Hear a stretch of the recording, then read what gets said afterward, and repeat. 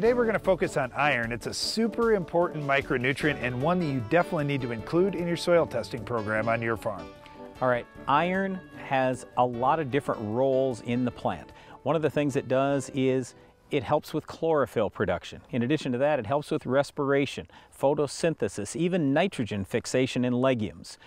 So there are a lot of things that iron does overall, but you probably don't think much about iron because there is typically a lot of iron in most soils. In fact, we often see the subsoil having much more iron than the topsoil. So I would just really encourage you, make sure you're testing your soil, see what you've got for levels out there, and a lot of times what we're talking about is 20 to 40 parts per million on a Midwest Labs DTPA test. Also, you want to make sure your levels for iron are higher than your levels for manganese so you don't run into issues with not getting enough iron actually into and utilized by the plant. Well, this is one of the things, Brian. You can have iron in the soil, but is it in the right form to get into your plant? And when we're doing plant tissue analysis, this is one of the things that we're looking at. Are we getting enough iron uptake? But also as we walk soybean fields, especially early in the growing season in high pH soils. We see iron deficiency chlorosis as a problem in soybeans where many growers are trying to pick different soybean varieties to try to avoid the yellowing that they're seeing out in fields. Iron deficiency chlorosis looks like a yellow leaf with green veins. And if you're seeing that on soybean plants, chances are iron deficiency chlorosis could be the issue. But the problem here is in high pH soils, the iron form that's in the soil is in the ferric form instead of the ferrous form that the plants really want. So when you get into that high pH, iron chemically converts over into a different form of iron that's not available. So you do have the iron, you just have the wrong soil pH. Okay, so we talked about all that just within the last couple of weeks here on the show.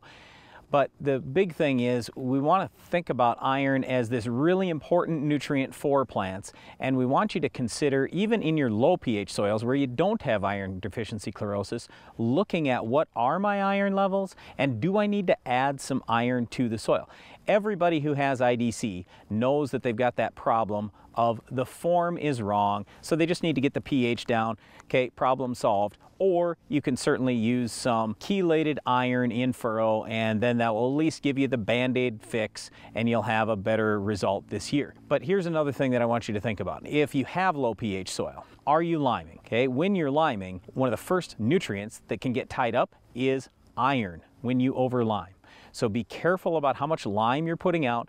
We suggest that you use lime in moderation. Use more of a long-term plan rather than saying, oh, I need 10 tons, I'm just going to throw it all out in one shot. You can do that if you want to, but if you're not supplementing with some iron, it's very possible that all of a sudden your plants could become deficient in iron. When it comes to iron, what you're probably thinking right now is, all right, if I have determined that I need some iron on my farm, how am I going to get the iron? What forms are available and when am I going to apply it? There are a lot of different ways you can get iron. For example, you should look at all things that are going to get applied to your farm. Compost, manure.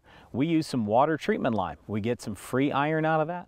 I would just take a look at all these different things because you never know what might contain some iron, and even though it might be small, that might be all the iron that your next crop is going to need. Now certainly you could buy some commercial fertilizer. We've used iron sulfate on our farm before. We've used some chelated iron, both in 2x2 and in furrow. We've also sprayed some foliar products that contain low rates of iron. So there are a lot of different sources for iron. We would just tell you, hey, if you're really short in the soil, you probably better get something on the soil that's going to contain quite a few pounds. Otherwise, make sure you're banding so that iron definitely gets into your plant this year. One last point that I would make is when you're looking at your lawns, look at iron.